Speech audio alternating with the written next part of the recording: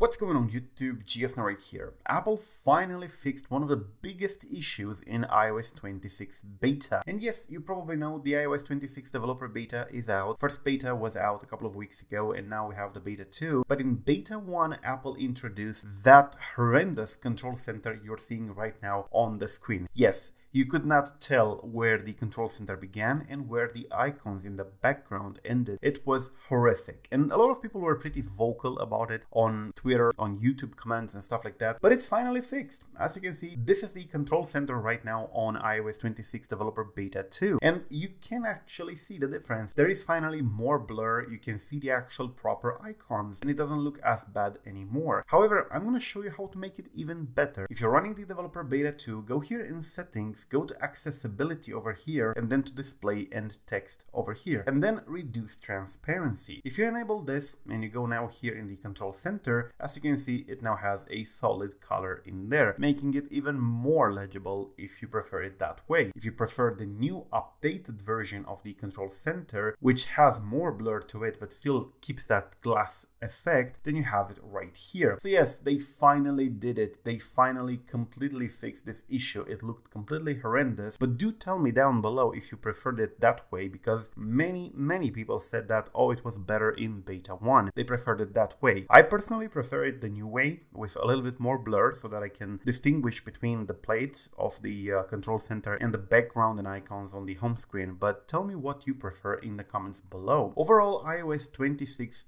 shapes to be one of the greatest iOS changes in history. And yeah, it's on par with the iOS 7 when everything changed on iOS. However, there are still things to address and this was one of them. Though if you don't like it and you would prefer to go back to iOS 18, you should know that it's still signed. You can still go back. Even if you upgraded to iOS 26, you can downgrade to iOS 18.5 and of course have the iOS 18 experience once again. That's essentially it. I'm glad it's finally fixed. Tell me down below which one of the control centers you prefer, the beta 1 version or beta 2. Until next time, also check out the Offensive iOS Internals course by 8ksec. They provide a self-paced course over here for those of you who are interested in iOS security, building your own jailbreak, securing your iOS applications, over 92 videos or 14 hours of great iOS stuff like reverse engineering and so on. Definitely check it out down below. Thank you for watching. I am GeoSnow. Till the next time, subscribe to stay updated and peace out.